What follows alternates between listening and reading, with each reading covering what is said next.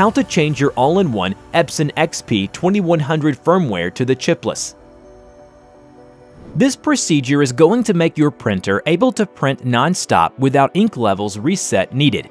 You will need a laptop or personal computer working on Windows operating system, USB cable, an activation key, and 2 software applications, INKCHIP firmware and INKCHIP activation.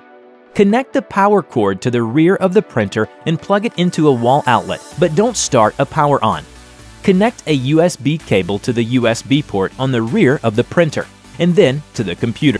Launch INKCHIP firmware application on your computer and click Next following the guide. An unknown device and firmware will appear. Select the device and firmware. Click the Start button.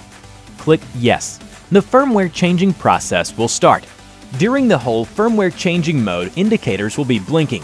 Once the update is complete, you'll see all indicators blinking at sync.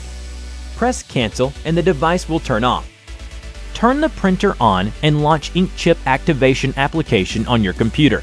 Select the printer and click Activate Online. Enter the activation key and click OK. Save the recovery code in case you update the firmware. If you ever need to recover the Chipless firmware, you'll need the code again. To avoid air bubbles getting in the printhead, you should run the printer with the Chipless firmware only when the CISS is installed and filled with inks. Never update the printer's firmware. Otherwise, it will reset to default settings, so you will need to recover the Chipless firmware.